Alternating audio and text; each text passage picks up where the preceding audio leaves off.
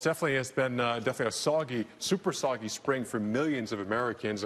If you need a boat, and perhaps even some waders to get around your backyard after a heavy downpour, you need some help about that. Our guest has 5 tips to cure a swampy yard through no plan is 100% goof-proof. Well, Matthew Bertrand is a landscape designer who works with the nonprofit Friends of the Rouge. The organization restores and protects the Rouge River watershed in southeast Michigan. And Matthew is also a member of the American Society of Landscape Architects. Thanks so much for joining us, Matthew. Now, you say plant rain gardens. What is a rain garden and what does one do? Sure, and good morning. A rain garden is a garden that looks great and it solves problems. It soaks up all that rainwater. So what you do is you figure out where the water's coming from, the hard surfaces, your roof, your driveway, your garage. You look in your backyard, pick the places you want to be dry, and plant those rain gardens around it to soak up that rain. So people who often have kind of floods or river or water running through the backyard, is there anything they can do to kind of build kind of anti-flood backyards? Yeah, well, there's great new technologies that can help with that water runoff. Those hard surfaces are the problem. So you can actually build new hard surfaces that let the water soak through rather than running off. So driveways that soak up the rain, roofs that soak up the rain, there's rain barrels, or you can just plant trees, the original anti-flood technology.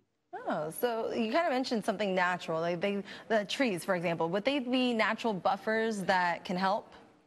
Yeah, trees are a part of a natural buffer. So especially people that live next to rivers and lakes, they often have turf grass right up to the edge, and the grass just doesn't really do much about that flooding, and it potentially risks erosion into the creek. So if you can have natural native plants 15 feet back, they'll help soak up that water, and they'll attract frogs, birds, and dragonflies that eat the mosquitoes that come with the water.